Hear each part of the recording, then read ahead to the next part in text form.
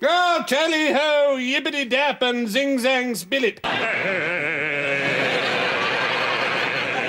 Well, then, damn it all, what more evidence do you need? The poo-pooing alone is a court-martial offence.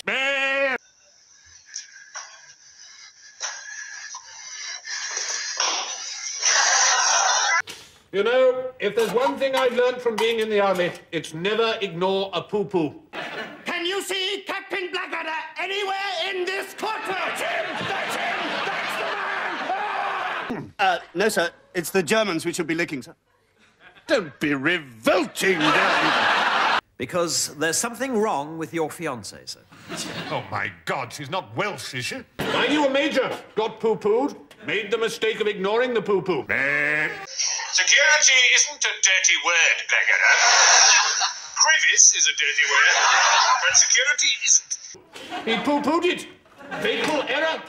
Because it turned out all along that the soldier who'd poo-pooed him had been poo-pooing a lot of other officers who'd poo-pooed their poo-poos. Dare you talk to me like that?